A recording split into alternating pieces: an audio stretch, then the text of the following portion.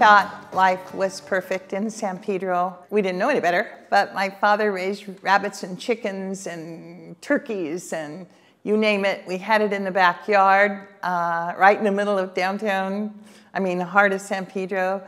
So I grew up raising animals a lot as a quote-unquote latchkey kid. I spent a lot of time in the backyard with the animals. I'm still a nature lover.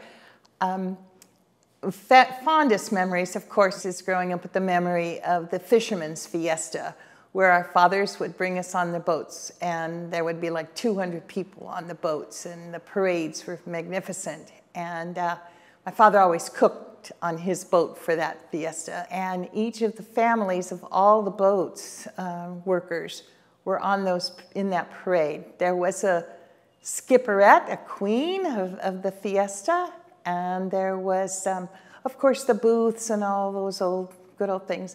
The cardinal would come from Los Angeles, and it was the annual blessing of the fleet, actually what it was the annual blessing of the fleet, which all of those gentlemen were so dedicated to the religious aspect of their lives and the gratefulness for being safe on the ships and the boats. So it was a very meaningful time for them and us, all of us.